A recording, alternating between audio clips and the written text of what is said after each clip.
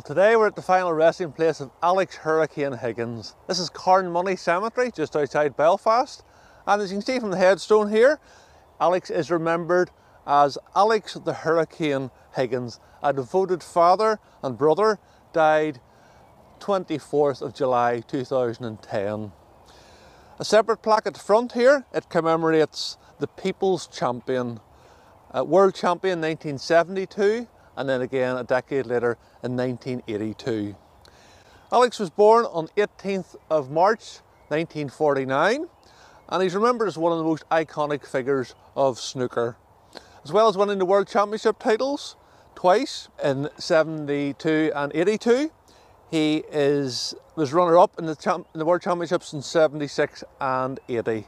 He also won the UK Championship in 1983 and the Masters in 78 and 81. Making him only one of 11 players at that time to have completed the snooker's Triple Crown.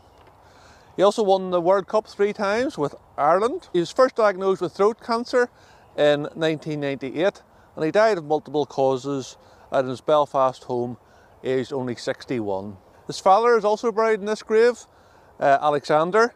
He died 3rd September 2003. When I went to Inst, the school in Belfast City Centre, Alex Sr. was employed there as a janitor. So he would have been, his son Alex Sr., known to the family as Sandy, would have been world champion when I was at Inst in Form 2. So this is Alex Hurricane Higgins, the People's Champion.